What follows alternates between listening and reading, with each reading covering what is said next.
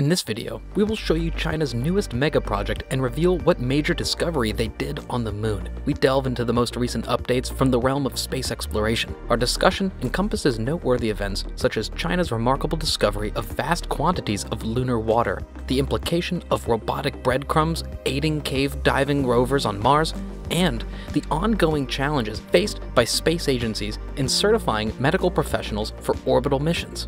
Chinese researchers have recently conducted a study revealing a significant discovery of water resources on the moon. The findings published on March 28th extensively analyze samples collected during 5 separate lunar lander missions. In late 2020, the Chinese National Space Administration accomplished a successful operation deploying a lander equipped with a drill and scoop to the lunar surface on November 28th. The lander effectively obtained 4 payloads of lunar rock and regolith, which were subsequently transported back to Earth by a waiting orbiter before December 16th. The lunar material retrieved consisted of microtechites and small glass beads. These beads are created through the collision of meteors with the moon's airless surface, a common occurrence. When the meteors strike, the heat generated melts the silica present in the soil. However, the lunar regolith also contains a considerable amount of oxygen, leading to the ejection of molten silica and oxygen-filled dirt into the moon's atmosphere.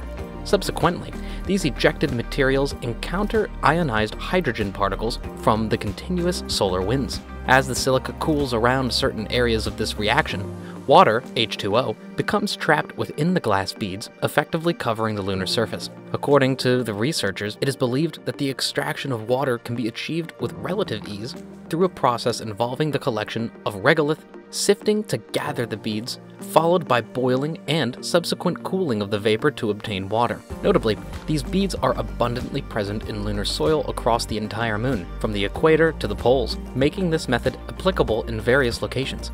However, the significance extends beyond this. The researchers have made a noteworthy discovery indicating that these beads are highly likely to be responsible for the existence of water reservoirs beneath the lunar surface, a subject of scientific curiosity for many decades. The research paper commences by referencing the discovery made through lunar exploration over the past 20 years, which indicates the presence of significant amounts of water on the surface of the moon. It has been confirmed that the water ice is specifically found in the polar regions, where continuous shade and deep cavities formed by meteor impacts exist. Previous experiments, such as LCROSS mission conducted in 2009, assisted NASA in confirming the existence of a water layer concealed beneath the outer layer of lunar soil. However, this new paper suggests that NASA's findings were likely focused on a concentrated layer of these bead-like structures. According to the researchers, microtechites formed by meteor impacts become buried beneath the lunar dust over time and gradually migrate beneath the surface. Under suitable temperatures, these beads gradually release their trapped water. The moon lacks an atmosphere, resulting in extreme and regular temperature fluctuations, including a swing from 120 degrees Celsius during the day to negative 130 degrees Celsius at night. Even at the equator, the poles can experience even colder temperatures. Therefore, this consistent temperature variation replenishes the underground water reservoir that NASA has been identifying on the moon. As a result, several important conclusions can be drawn. Initially, this discovery is incredibly fascinating. It is truly mind-boggling to learn that the moon possesses a renewable water source generated by the energy released during meteor impacts. This revelation expands our understanding of reality in an extraordinary way. Furthermore, it implies that we can now begin strategizing for establishing long-term settlements not only on the moon, but also on other airless celestial bodies. It is highly probable that this process occurs universally wherever solar winds and meteorites collide. Additionally, this finding signifies that we are not confined solely to the polar regions for establishing habitats, as it unlocks the entire surface for exploration and potential habitation. Additionally, this signifies that we possess a consistent method of generating not only water but also oxygen for respiration and hydrogen for fuel. Prior to this, it was already established that lunar regolith holds substantial quantities of hydrogen and oxygen, and research efforts were underway to determine alternative methods for extracting these elements. However, the discovery of this supplementary source of vital elements amplifies the moon's viability as a resilient hub of activities beyond our initial expectations. According to the researchers, further experimentation is required to validate the method of extracting water from the glass beads. However, this finding significantly expands the possibilities for exploring and inhabiting the moon. More importantly, it establishes a strategic headquarters for our endeavors in exploring the remaining parts of our solar system. Utilizing the moon as a launch site for rockets presents a comparatively simpler task than navigating them through the Earth's dense atmosphere and strong gravitational pull. With sufficient time, our moon has the potential to become a crucial center for the subsequent phase of the ongoing space competition. A team of scientists from the University of Arizona is currently working on a groundbreaking project that aims to enable rovers to navigate and explore caves on far-off planets without getting lost.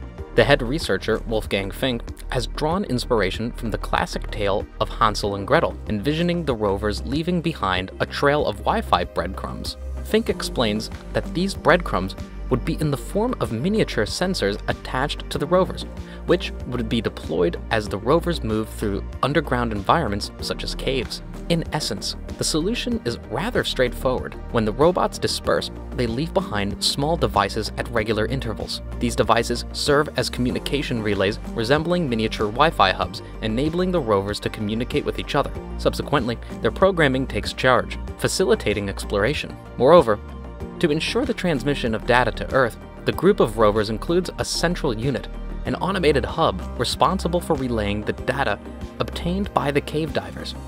Fink mentions that this central unit primarily collects data passively, but it can also assume direct control over one of the subordinate rovers, if circumstances require it. In order to navigate effectively, the small exploration drones would require the installation of LiDAR sensors capable of detecting light.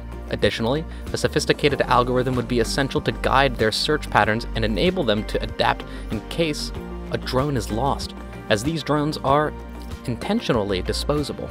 Fink and his team of researchers hold the belief that it would be impractical to retrieve these robots once they enter a cave, so the drones will be engineered to maximize their exploration range before being left behind. Operating robotic rovers, drones, and landers on faraway planets has consistently posed challenges. It takes approximately 40 minutes for signals to travel from Earth to Mars and vice versa, resulting in sluggish communication. However, as we prepare for missions to remote celestial bodies such as Saturn's moon Titan, or even other star systems, the necessity for enhanced automation solutions becomes apparent. These solutions aim to address the prolonged signal durations, which can range from hours to days or even years. The team of researchers posits that this particular system holds a potential beyond its usage in caves alone. For instance, Titan boasts expansive lakes that could be explored utilizing this approach. Likewise, Europa, one of Jupiter's moons, harbors a colossal ocean beneath its icy exterior. These circumstances are bound to pose challenges for automated missions in maintaining communication with Earth. However, an economical communication breadcrumb system presents a straightforward solution to this quandary. The current surge in commercial space agencies is spearheading a new era of the space race, prompting discussions among industry professionals about the necessary adaptations in our existing systems to accommodate this rapid growth. A pivotal inquiry emerging presently revolves around the certification process for prospective medical practitioners in space-related endeavors. Presently, the predominant approach employed by most agencies relies on antiquated legal frameworks, thereby limiting eligibility primarily to individuals with military backgrounds, either present or past, to undertake such roles. NASA, for example, has utilized individuals known as flight surgeons, who are medical experts with comprehensive expertise in various disciplines such as neurology and family medicine. Furthermore, these professionals must hold certifications in aerospace medicine, a domain primarily associated with military education and training. The extensive criteria result in a typical training period of 12 to 14 years for a NASA flight surgeon. Although it may initially appear strict, the demands of the job align perfectly with the qualifications of these medical professionals. Spaceborne medical specialists possess a unique responsibility in addressing any potential issues that may arise during space missions. Their indispensable role necessitates a comprehensive understanding of diverse medical disciplines, alongside staying abreast of cutting-edge technology and advancements in treatment methods. Merely focusing on a single ailment or injury renders their expertise futile. SpaceX has recently employed highly skilled medical professionals certified by NASA to serve as flight search surgeons during extensive crew journeys. Nevertheless, the availability of such flight surgeons is limited. Therefore, it is imperative that we take immediate action to effectively respond to the rapid expansion of space operations. Numerous efforts have been made to enhance the efficiency of this procedure. In February, a team from Western University in Canada conducted research on establishing a global accreditation system for eye care professionals. The research specifically examined the stringent regulations imposed by Canadian law, particularly the requirement for doctors to obtain licenses in each province. The study emphasizes that certifying aviation surgeons across the globe presents a similar level of difficulty. The legal foundations of the spaceflight industry, which originated in military or government sectors, are being held responsible. While numerous doctors possess the necessary expertise, only a limited number meet the criteria for board certification. According to the report, the establishment of a universal licensing system does not have a clear path yet, but its implementation is inevitable. As commercial space missions continue to grow, it is imperative to ensure that doctors are certified to accompany space passengers. If you enjoyed this video, kindly give it a thumbs up. We thank you for watching today's discussion and look forward to our next video.